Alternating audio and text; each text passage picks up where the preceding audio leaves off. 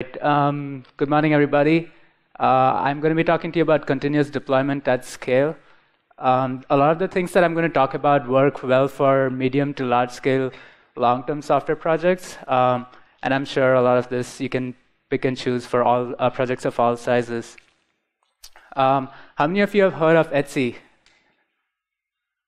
Quite a lot of people. I would assume a lot of you know. Those of you who know about Etsy know about it because of its tech blog.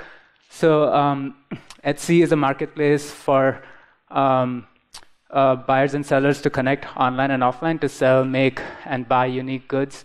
We have around 1.6 million active sellers, around 24 million active buyers, a little under $2.4 billion in GMS, which is gross merchandise sales.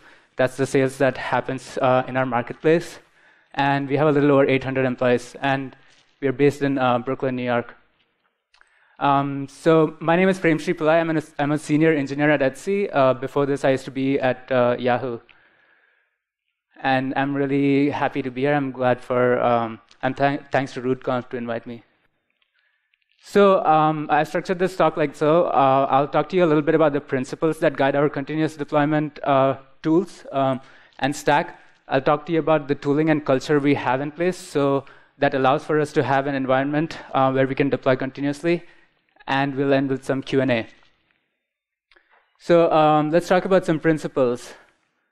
So just ship. It sounds a little obvious, but when you don't explicitly call out something like this as an important part of your process, it kind of gets lost. We always want to have it in the back of our mind that we want to be able to ship.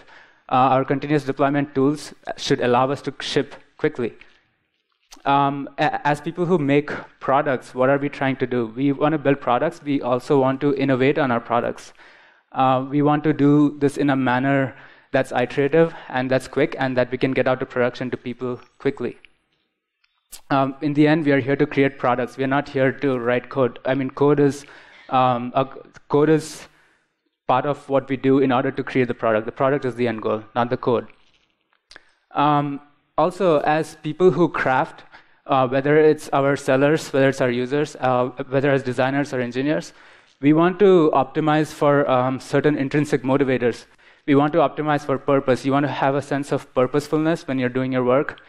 You want to optimize for autonomy. You also want to optimize for mastery. These are intrinsic motivators that drive us as humans, as people, as engineers, designers. We want to optimize for these. So when thinking about our continuous deployment tools, we want to make sure that the tooling that we have in place is never a hindrance to these. On the other hand, it always enables us to have all of these. And it's always important to keep this in the back of our mind. If it does not allow us to have any of these, we're not going to be motivated. In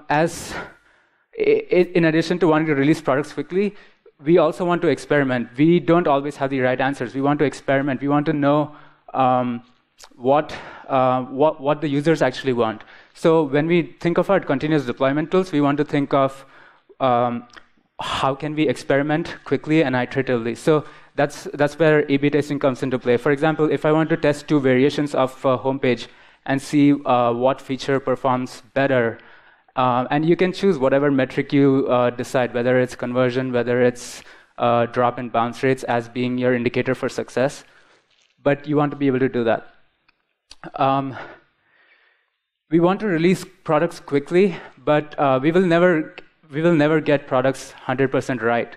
So we want to be able to iterate. We want to be able to iterate, and we want to be able to iterate quickly. We are never going to get a product 100% right. We're not going to get it perfect, but that's okay. We want to constantly improve the products and features we're working on. We also would prefer to iterate and fail quickly rather than have stagnant code lying in our stack for a long time. That's not how you can innovate on products. Baked into the idea of continuous deployment is also continuous improvement.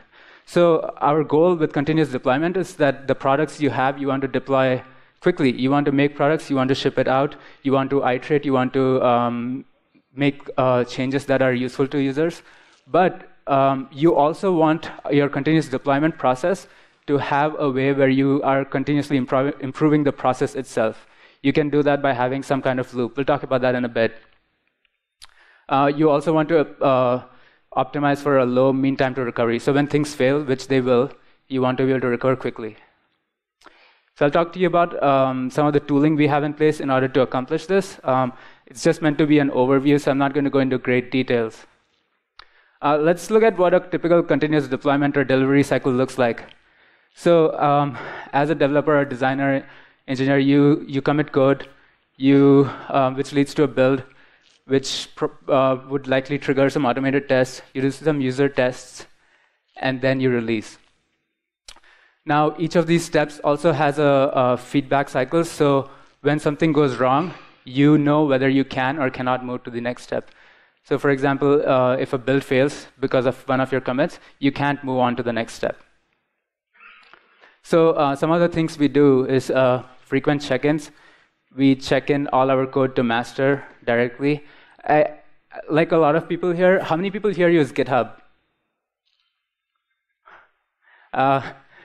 I think one of the greatest things about GitHub is branching, but we don't use that. And that's OK, because for us, this works really well. We insert branch in code, and we do that using something known as feature. Someone here is later talking about feature flags this evening, for those of you interested. But feature flags are a very simple, they're really dumb, simple ways to do branching without having to go through any kind of merge hells. So at Etsy, we use a PHP library for features. So a lot of our stack is PHP, so there's a simple PHP configuration for, in this case, a feature. It's telling us this feature is enabled. It's on. And that's how you just turn off a feature. Now, in addition to having a feature enabled or off, you can have a feature be enabled for a small percentage of users. So this is telling us that my feature is enabled for 1% of all cookied users. So this is users that have bucketed by UAIDs. Now, if you want to bucket it by user instead, for example, if a logged-in user sees a specific module on their homepage, you want that module to be either enabled or not enabled for that user at all times, so that they have a consistent experience. So you bucket by user. And on your application end, you just check whether a feature is enabled. If you are checking for if a feature is enabled for a user, you pass in a user object. So in the same vein, the feature flag is what also enables us to experiment with different features. So instead of having this config block where a feature is either on or off, you might have something like this. What this is telling us is we have a feature, my feature, which has 3 different variations. Layout 1, that's enabled for 1% of all users. Layout 2 and layout 3, that's enabled for 3% of all users. So in your application code, instead of, again, checking for whether a feature is on or off, you check for what variant of a feature is available for what user. So all this ties into continuous integration. When we want to always have the build be green. We want to be able to release our code anytime. So we are always ready if we want to make a production push. So I'll while we talk about the process, now I'll talk about a little bit of each specific tools we use through the processes. So before a developer commits code, they try. And what I mean by try is it's a library. Try is a tool that sends a copy of whatever you have in your local VM to whatever's on master, patches it up, and then runs tests. It's on GitHub. So once a developer tries, they go to the Jenkins page, sees if things are OK, if everything's green, they can move on to the next step. When they're ready to push code, they use deployinator. Deployinator is our homebrewed deploy tool. It does atomic deploys. This is how it looks like. It's very straightforward. I'll get into this a little bit more. So once a developer starts going through the push process, it's time for tests. Automated tests start running for each of the environments. Once all the tests look green, you probably do some manual user testing. Once your tests look good, you release to production. that green button there, that's what you press, and things are live to everyone. So it doesn't go, of course, to production directly. We have a pre-production environment called Princess. So Princess is essentially depooled production boxes that have the same configuration, the same environment. So you are able to test what things are going to look like to users eventually before it actually starts taking production traffic. And once you think things look good, you go to production. And anybody can push, maybe not always. So I think I mentioned this in the BOF yesterday, but I think when you have such easy access, it's like having root. Everyone here has root in your organization. Everyone can. You could do major damage, but you need to be anxious. You need to have a healthy amount of anxiety. You need to be prepared to test. You need to be aware that what you're pushing has real consequences to millions of users. So you need to have a healthy dose of anxiety when you're pushing. You shouldn't just go and have no fear at all or no anxiety at all. But what you don't need is to be fearful. We have tools that help you build confidence when you're pushing things out to production. So you don't need to be afraid. Typically, a traditional developer operations relationship has been one where developers write code, hand it off to operations, operations push it out. There's not much communication. People in operations don't always know what's being pushed out. There's major communication gap. But here, as developers, as engineers, or whoever's pushing code, you are responsible for pushing out your own code. Operations or developer operations people are involved in making tools better for you to be enablers for your own workflow. So the relationship is more collaborative. We talk to each other. People know what you need. Operations people know the pain points. Developers know what it might be to push code that might break things and page someone. So in order to facilitate pushing out code very quickly, we also have the notion of dark changes. So dark changes are code that you have extremely high confidence in. Now that in itself is very vague, but there are specific ways you can understand what a dark change is, like a simple template change, minor CSS tweak, or unreferenced code, that code block that's not turned on. These are all dark changes that you don't have to go through the full push cycle for, because you can just push it out. And by convention, we normally mark dark changes as dark, so someone who's actually pushing the code knows that they don't need to worry about it. So in addition to, we have a few parallel deploy stacks that we have. So the most common deploy stack is the web deploy stack that we go through. But in addition to that, we have config pushes. So for example, if I have a feature that's enabled for 1% of all users, and I want to ramp this up to 50% of all users, that's a very simple change. I don't need to go through a whole push cycle to get that out. So we do this. We have two separate push cycles. One of them is config, where you can ramp features up or turn features on and off. And so the way people actually get to pushing is by very old school coordination of human beings through IRC. So the channel topic that you see there is the topic of the push. Now, what you see there is basically two push trains. One has 5 people pushing, and one has 1, the last ASM there. So when I'm ready to deploy something to production, I go into IRC, a channel called push, and I say .join. And so then I join this guy, so that changes the push topic. When any of my changes look good, like when I'm on any of the environments, and I know, okay, my changes look good, I've tested it, I let everyone know that it's good. And you can say that in whatever language you want. So an asterisk gets added there to let everyone in the push train know that I'm good. And at this point, if someone else wants to join the push queue, so since John and my train is already going, Sally will get her own push train, and she's the driver of the train. So push, we use the idea of push trains, and we use something known as push bot. It's the topic and channel grammar is written in Antler, also on GitHub. So now you've pushed your code out to production. Now it's post-deploy time. It's time for you to gain confidence in what you've done. So what are the tools we have? The first tool we have is supergrep. It's on GitHub. Supergrep is an aggregation of all your error logs through all your different kinds of systems, through all your pools. So what this does is once you're ready to push code, if any of the commits that you made may have caused the logs to run, you notice that very quickly. In addition to supergrep, we have a tool called supertop, which I don't know if it's open source, but supertop is basically what top does. But so instead of giving you every error that pops up, you get an aggregate of what's the list of all the top errors that you have. So it's very easy for you to spot what's going wrong. We make extensive use of dashboards.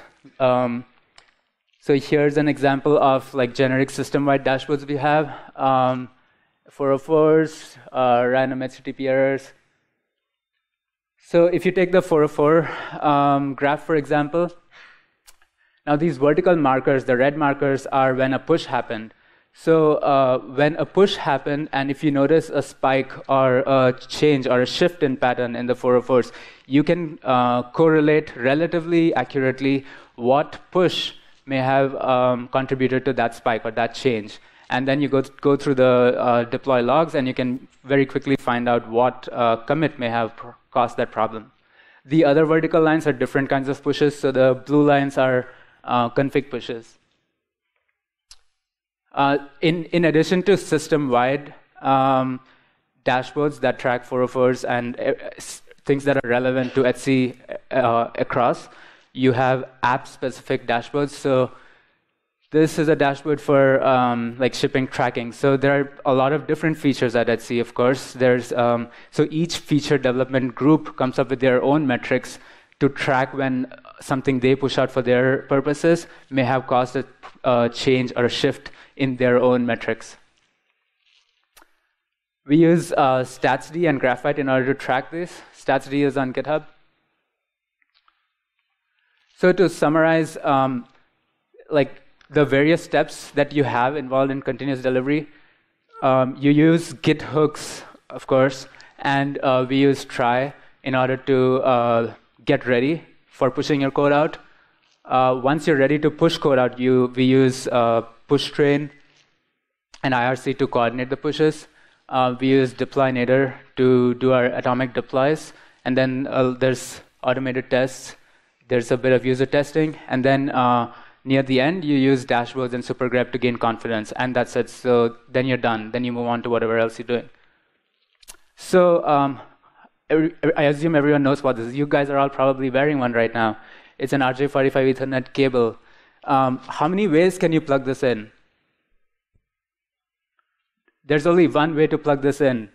Whereas a USB cable is often challenging. How many times have you tried to plug it in the wrong way? So this is based on the principle of pokayoke, which is Japanese for mistake proofing. So it's a very useful metaphor to have in mind when we try to build our continuous deployment tools, because people make all kinds of mistakes, but we want to be able to make our tools such that it's very hard to make a mistake.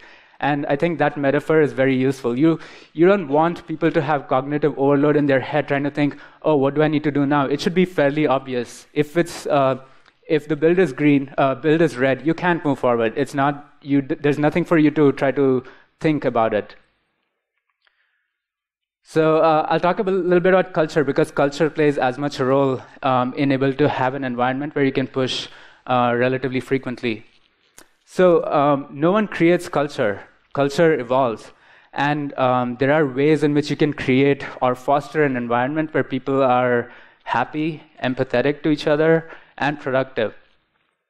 There are some guidelines we can follow, and there are tools that we can use in order to achieve this. So I think the first and foremost is you assume best intentions. No one's trying to do anything wrong intentionally. You just have to assume that people have the best of intentions. It's very important and critical to an organization that you cultivate empathy. If I don't know what it's like to be an operations engineer, if I don't know what it's like to be in support, I'm not going to be empathetic to you. I don't care about you. But if you have empathy, I have a human face to look at. I know what it's like to be in your shoes. You have to be open. You have to be open to critique. You have to be open to ideas. You have to be open to different perspectives. And I mean, this is day 2 of the conference, and I feel like it's been so drilled down since yesterday morning that I think we started off with failure is inevitable. Failure, if you're saying failure is not an option, you're lying to yourself. Failure happens, whether it's systems, humans, technology, whatever. Failure is inevitable. But it's still important to keep in mind, we don't intend to fail. It's not our intent to fail. In fact, we would prefer very strongly that we not fail. But despite all of that, we will fail. But failure presents itself an opportunity, and failure is the only opportunity where you can actually improve your processes or systems.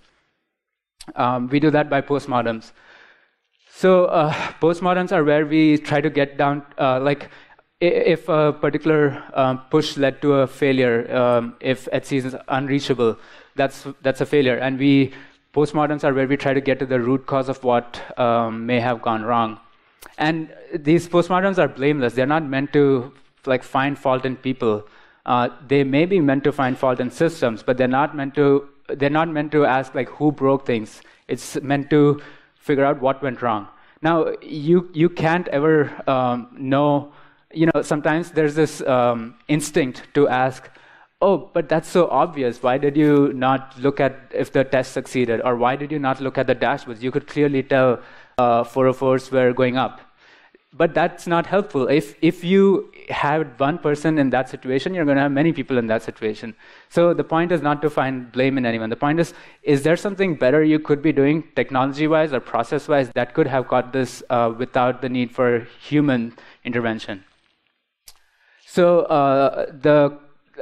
the consequence of a postmortem is remediation. So you come up with remediation items. Okay, this push failed.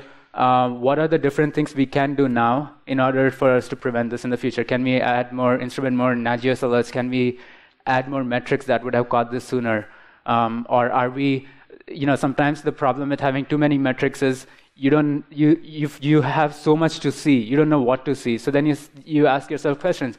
Are we looking at the right metrics when things get pushed out? Are we having too much to look at, and hence we didn't catch this other thing? So whatever, those lead to remediation items that you then go and implement.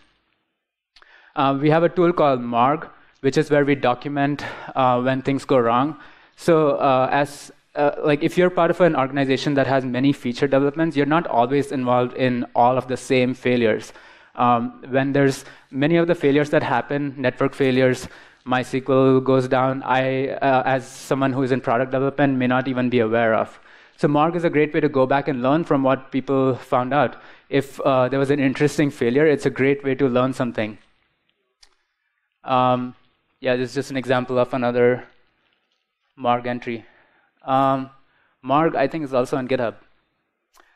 We also used to give out these awards some time back. They were the 3-armed sweater awards. These show up on Etsy when there's a 404. And we started giving these out to the most spectacular failures of the year. And it's, I think it's not because we want to, I don't want to say we want to celebrate failure, because that's glorification. That's not what we want. You want to learn from, if you didn't learn from your failures, we are not going to celebrate that. So this is to celebrate the biggest failures that we had a lot of things to learn from. We have a tool at Etsy called Mixer. So every week or every 2 weeks, 2 people within the company gets randomly paired up. So I might get paired up with someone in support, someone in operations, someone in product engineering, and it just says, hey, you guys go meet. And so this is a really great way to get to know everyone in the organization. When I started at Etsy, we were a little over 100 people, I think, and now we're 800 people. There was a time where I knew everyone at Etsy, and now I don't. But it's very important that you know your people. Like, if you walk past someone when you're going to the bathroom, and if you don't know them, it's a little weird. But even if you get to meet all of these people through time, through a whole year, you have a kind of empathy that you wouldn't ever otherwise have. It's hard for you to be mad at someone when you know them. Or at least you will talk. So to summarize the whole talk, a combination of culture plus tooling lets us deploy very efficiently, often in a day. Most times we succeed. Sometimes we fail. And when we fail, we conduct post-mortems. Out of post-mortems come remediation items. And these remediation items mean they make us stronger. They make our systems more resilient to failure. And you can't be stuck in the same cycle. You need external stimulus also to make your systems better. Like there's a learning and development group at Etsy that tries to conduct workshops on how to approach problems, how to understand failure, how to approach empathy, how to understand your coworkers better, how to understand how to listen. So this is a graph of our current deploys. The yellow ones are web deploys. The green ones are, I guess, blog deploys. But so we have a few deploy stacks, but the most important ones are web and config. So we are able to deploy at least 30 times a day, every single day. We do around 30 plus config deploys a day, so that's 60 deploys a day. Yeah, and that's it. And so we have a lot of technical articles on our deploy process, like if you want to know how atomic deploys work, a lot of the specific tools that I talked about, they're on codascraft.com. And that's all I got. Thanks. I'll take some questions.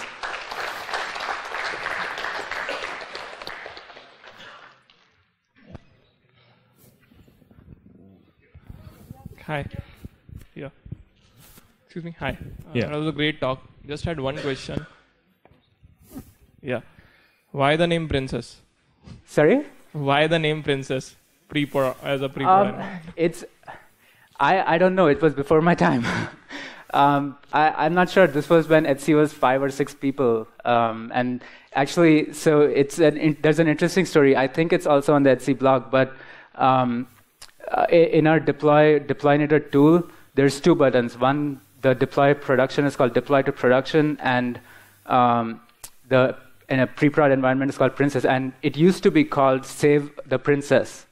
And I think it's very interesting because through a lot of iteration, people decided that was sexist, that was wrong. And so now that button is called Get Saved by the Princess. But I don't have an answer to your question, sorry. Yeah. So I have a question here.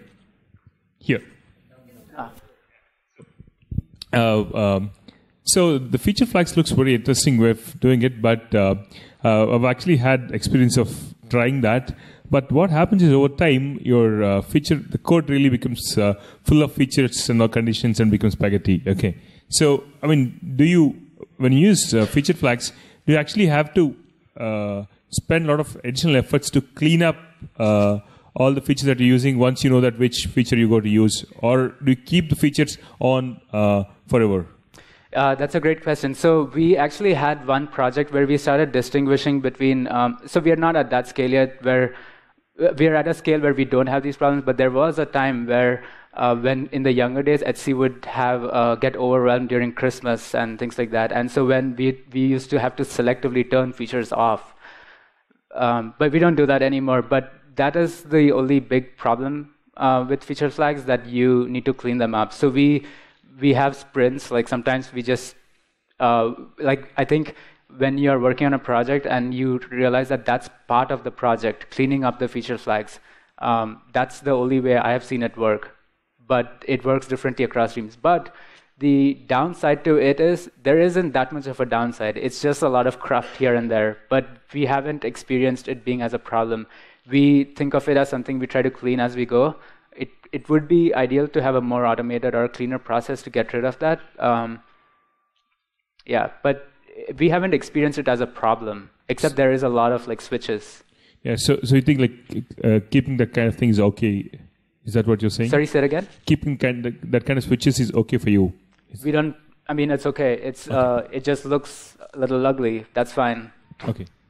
No, so what happens is, at least with my experience, maybe not designing the switches very well, the kind of overwhelming switches, and then you really don't even know why the switch was there in the first place. Yes, so we've had that problem where a lot of people who left Etsy, their names are on config flags. So what we do is we just scrub off those. If they're all on, we just delete those flags. There are some features that are specifically we want to turn them off, so we leave. There's a different convention to those kinds of flags, so they're called feature _ blah blah blah. So we know that these are not just feature flags; these are features or products that we want to maybe turn off sometimes. But yeah, we just scrub them off. But it's ad hoc. Hi. Here, down. Yeah, hi. A great talk. You mentioned about the deployment buttons, right? To push to production and to push to Princess, right? So which tool you use and what is your rollback strategy? So the tool is called Deploynator. It's a tool we built at Etsy, and it's on GitHub too. Our rollback strategy is very simple. We just, if a commit may have caused a problem, we just revert it.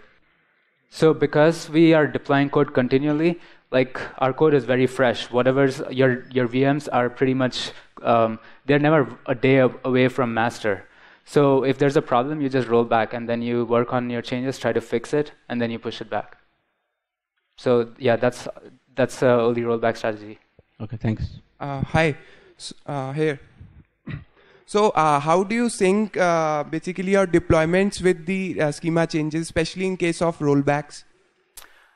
So we have, so for schema changes, we actually have a different tool. Schema changes is one thing that we, like developers won't handle on their own. Like we do the schema changes on our dev environments, but we use MySQL. So it's not as straightforward for us to always do schema changes. So operations does schema changes.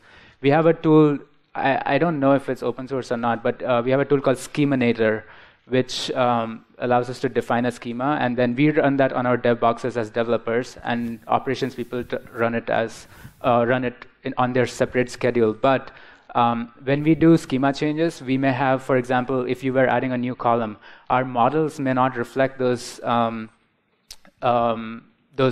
columns yet, but we will start opening that up. So we may have it behind a feature flag and turn to off, and when it goes out to production, we may turn it on.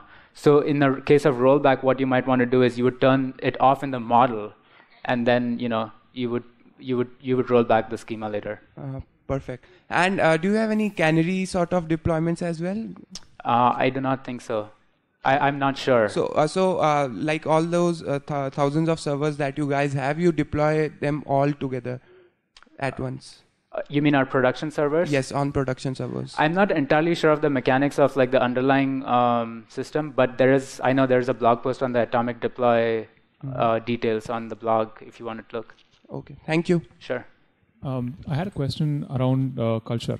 So you were talking about things like blameless post-mortems and assume best opinions. So how did Etsy actually inculcate those values in themselves as a company? And how do you think as programmers we could encourage people in our company to adopt those kind of values? Because eventually it helps you to be a better company overall and a better workplace. Yeah, that's a great question. And I don't know how many of you experienced this or have experienced this in the past, but I started programming at a time where it was very common for male engineers, people who have seniority to be, it was very normal to be arrogant. It was very normal to put down others. And I know things have changed everywhere.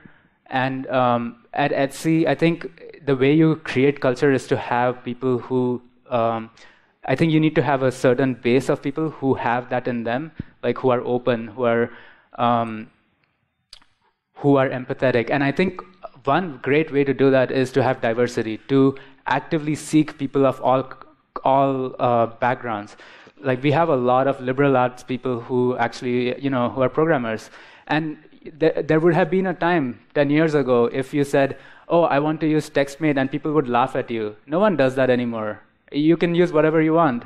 You have your own ideas, your own opinions. So I think that's a very hard question, but I think having diversity is an incredibly powerful way to allow for, when someone from a completely different background who has never programmed before comes and asks you a question that seems dumb, you're less inclined to say, that sounds stupid. You're inclined to think, oh, why is this guy trying to use text main? Maybe there's something to it.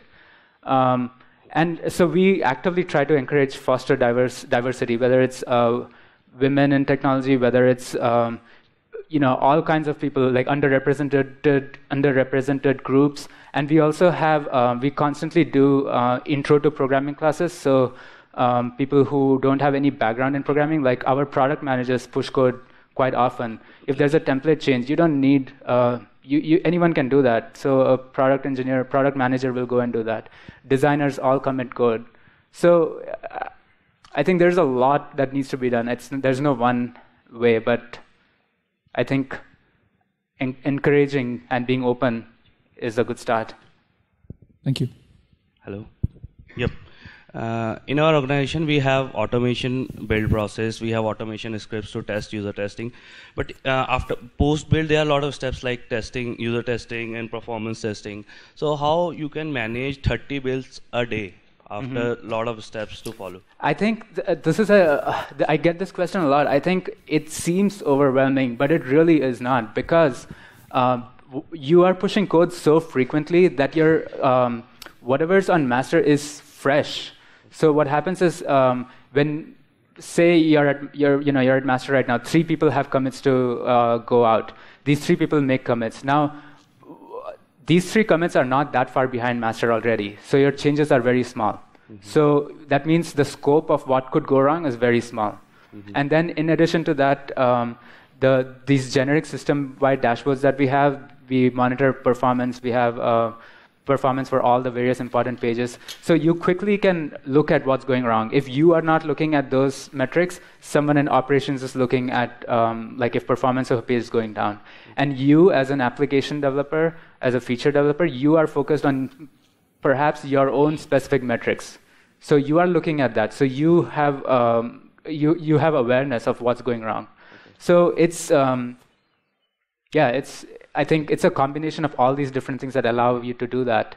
Okay, so it would be better approach to divide your user testing for special features, so that we will only test all the things which will be released. Correct. So not to go for all the complete test feature product testing. I think a function and a consequence of having very small changes is that the things you need to test are also limited. Okay. Automated tests, unit tests are a separate thing, and they have to happen. They should never break. But like if I'm working on, say, pushing out shipping labels, I just need to test that because I know my code is affecting just that.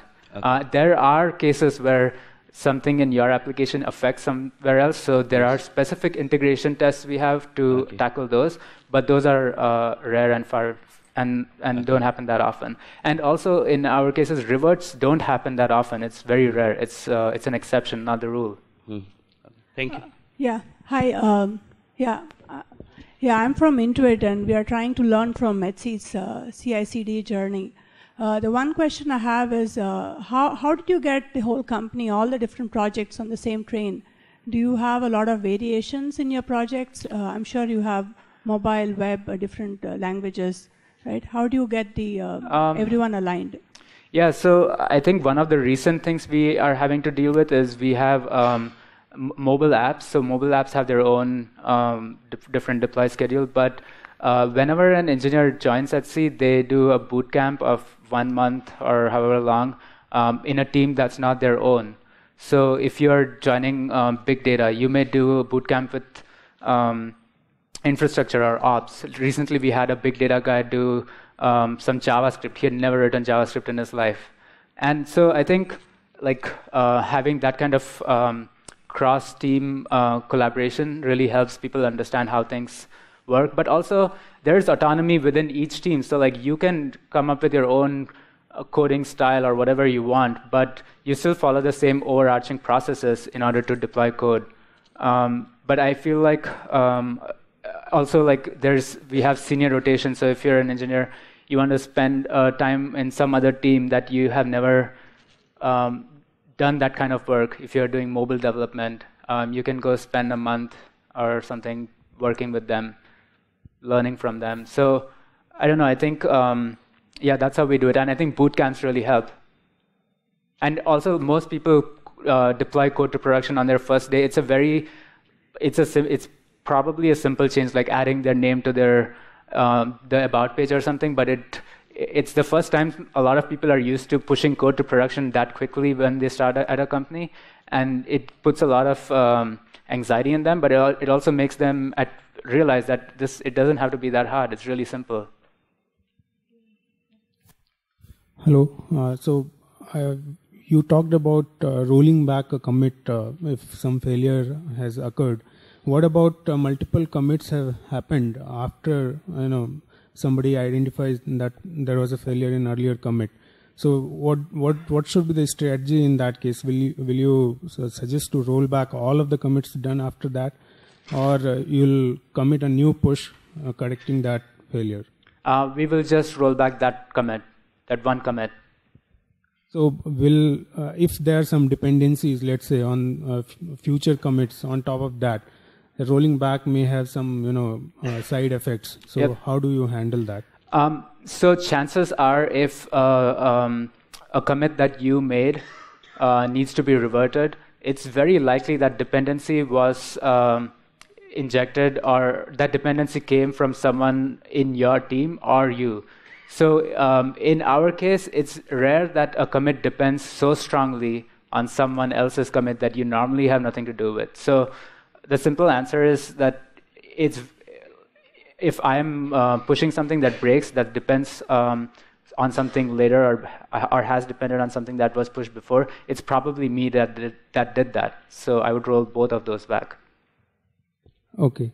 I have one more question. When you're talking about multiple commits happening on the same day, so is this means you're talking about a monolith product, or there are multiple services involved in, like they're totally separate to each other? It's a mix. It's a mix. It's not all. It's very hard to define.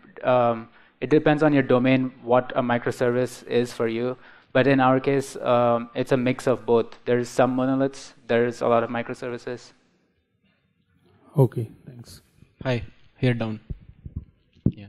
So generally, regression test slows us down in the pipeline because they are large in numbers.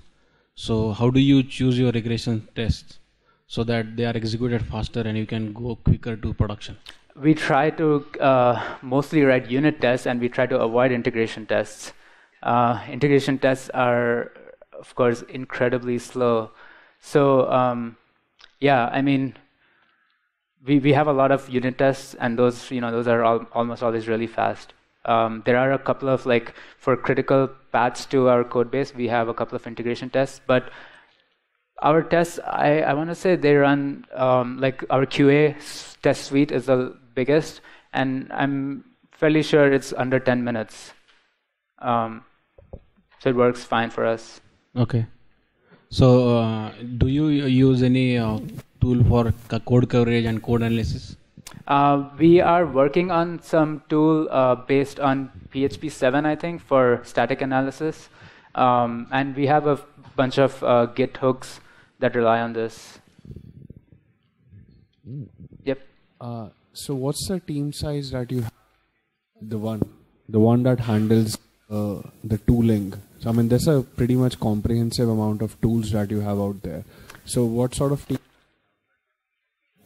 I will be making a guess, so I'll say I don't know.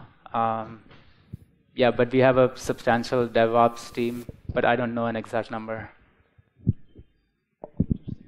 All right, thank you guys. Thank you, Premshree. Please take all your other questions.